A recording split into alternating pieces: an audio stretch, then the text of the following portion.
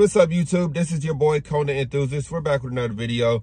So I've had some people ask me over the last couple of months, how do I manage to get better traction in my car? How am I hooking so well with a front wheel drive? So I'm going to talk to you all about a couple things that I did to my car and what you can do if you have a Hyundai Kona or even an Elantra or Veloster. So let's go ahead and get this video started.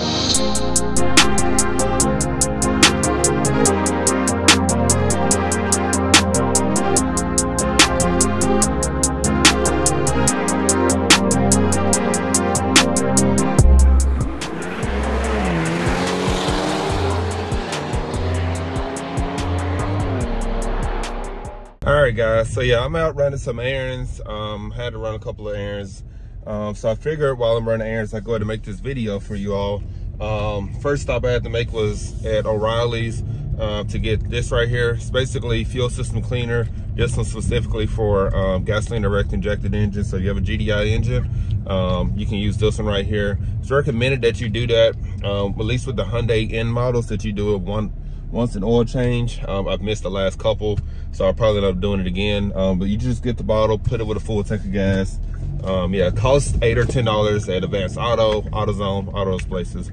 But that is not why you came here for this video. So I want to talk to you all about the best ways to get traction in this car. So from the factory, the traction was bad. The Velosters and the Konas, unfortunately, have the Pirelli P0 tires. They didn't last long, but even without that, the motor mount is just really bad on this car. The Civic Type R, they kind of had this issue, but they put the power down better.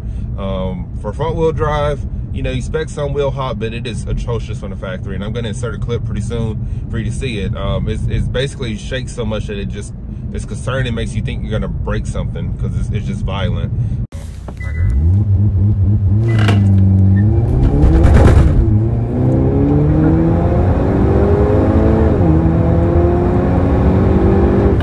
As you can see, it's not good on a car. At least I don't think it's good on a car to be, you know, shaking and moving around that much.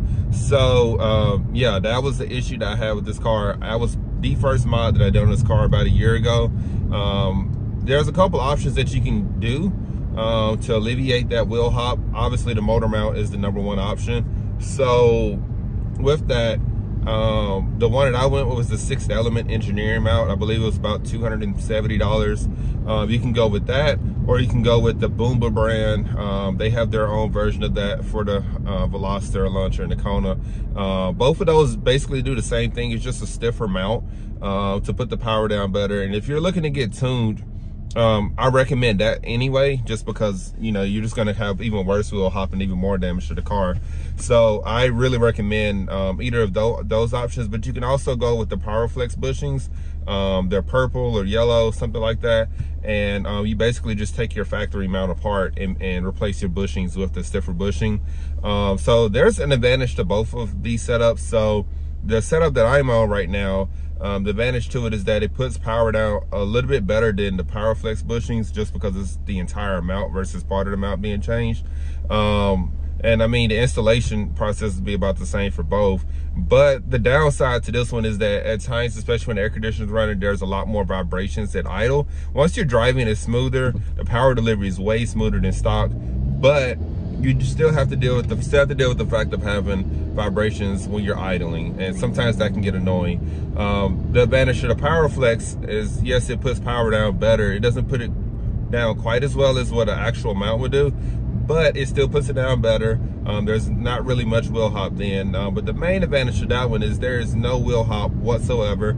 And so that's the thing about it right there that I like personally.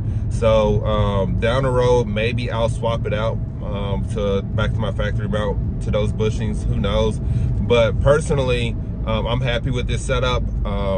It hooks very well, so I'm okay. And I know, like I said in earlier videos, I plan on getting tuned. I planned on, you know, adding some other modifications to the car. And honestly, whatever's the stiffest option is probably what I would need for this car. I probably will need a different tire as well. Right now I am on the Michelin Pilot Sport all seasons. Pilot Sport 4 all seasons. They're amazing tires. If you're going the all season route, I highly recommend this tire or the Continental DWS 06. Pretty much everybody I know with the Konas and the Elantras, if they go the all season route, those are the two tires that everybody raves over, especially the Continentals. They're priced better than the Michelins. The only reason I was able to get the Michelins is because of my Costco membership. The tires are just much cheaper there. I got them for cheaper than the Continentals, actually. So that's actually where I'm headed now to get to fill up on gas, because I have 2 miles left to empty, and Costco has the best gas as far as quality out of, you know, that, Sam's and BJ's, and their pricing is pretty good compared to everything else. But anyways, guys, yeah, so the tires I recommend, like I said, for the all seasons will be the Continental DWS Extreme Contact.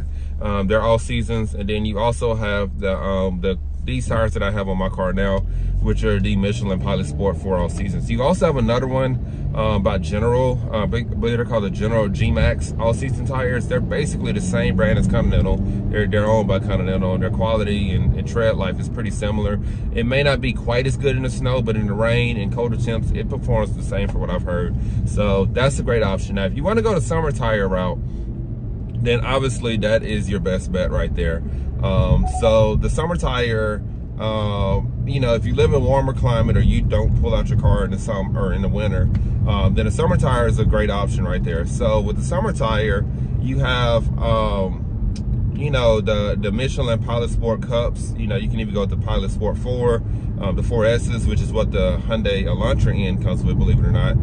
So they have that advantage right there, and I really recommend that tire if you're going the summer route. You also have the Continental, their Extreme Contact tires that are basically made for driving in the summertime. So those two tires are amazing. You also have the Firehawk Indies. I am biased, but I've had those tires before, and they're really good. They surprised me. They're the Firestone Firehawk Indies, and they do really good as far as hooking. I've seen some Kia Stingers with those. I've seen a couple Mustangs of them. They're just a really, really meaty tire compared to the other two. They tend to hook better, but as far as daily driving, the Michelin and Continentals are better tires. But as far as if you're trying to just get the best time or whatever, I really recommend those tires right there. And they wear pretty well for what they are. But yeah, guys, that's my recommendations as far as trying to put the power down in this car. I'm going to insert a clip pretty soon so you're able to see how well it hooks. There was a couple clips I recorded at night, and I had to be like 30 or 40 degrees. And I mean, obviously launch control does a very good job of putting the power down as is, but even without launch control, I might, in the cold temperatures, as cold as it's been this summer, it might go down to 20 or 30 degrees here. And you know, I still was able to hook fairly well. It would spin a little bit, but there was no wheel hop whatsoever. I think the only time I ever had wheel hop with this setup was probably if it's raining and I just decide to hoon and hit the gas all the way in mode. That would be the only time that I would, you know, basically wheel hop. But other than that, I don't get wheel hop in the drive whatsoever. It hooks very well at the drag strip. Some of you may have already seen that, which is where a lot of the comments came from. And basically people reaching out on Instagram. How am I gripping so well on the track with, you know, with this car? Because it's front wheel drive, it's making basically 300 horsepower, 350 torque, somewhere in that realm. So how am I gripping so well? And this is the reason. I had this motor mount at the time. I was on the Continental tires. I haven't raced with these Michelin tires yet, but it's starting to warm up. I'm sure I'll be able to race with it soon. So yeah, like I said, that's my recommendation. I know a couple other guys, they have the Elantra Ns. They have done a Power Flex option, and it seems like they grip pretty well. Like I said, it's not quite as well as what I have, but overall it is better than expected. So as you can see, I'm at Costco now, getting ready to get the fuel. Their pricing is really, really good here.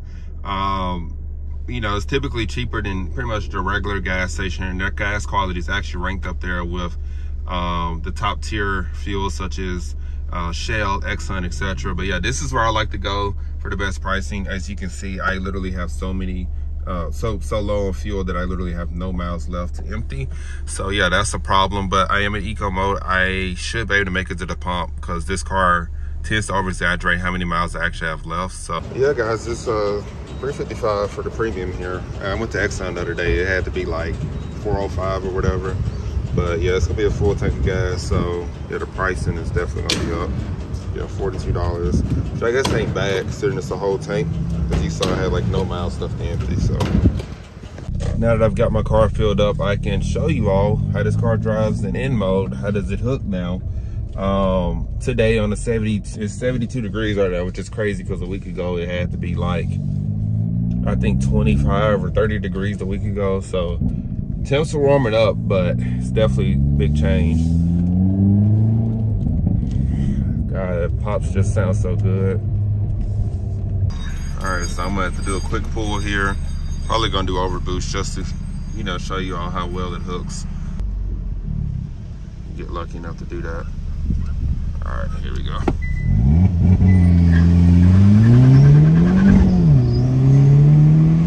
You see no wheel hop whatsoever. And there's the popo. Yeah, it spun a little bit, but part of why I was spinning is because my tire pressure is at 39. I just got an oil change yesterday, and for whatever reason, the dealership keeps putting my tire pressure really high, so I had to go back and adjust that. But yeah, it hooks really well.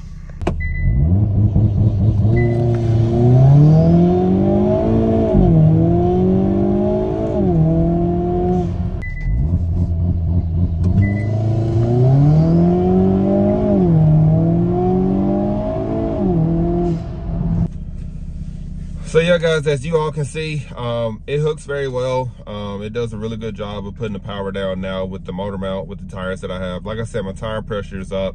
Usually when the tire pressure is at 36, I hook consistently in these temperatures. But yeah, guys, I really appreciate you watching this video. I just wanted to get all of you on game with how to get better traction in your car. I know that's probably like was my biggest gripe when I first got this car, was just the obnoxious wheel hopping that it did. So yeah, I got that changed and I hook very consistently. You can watch my previous video of me at the drag strip. I hook very well at the drag strip now.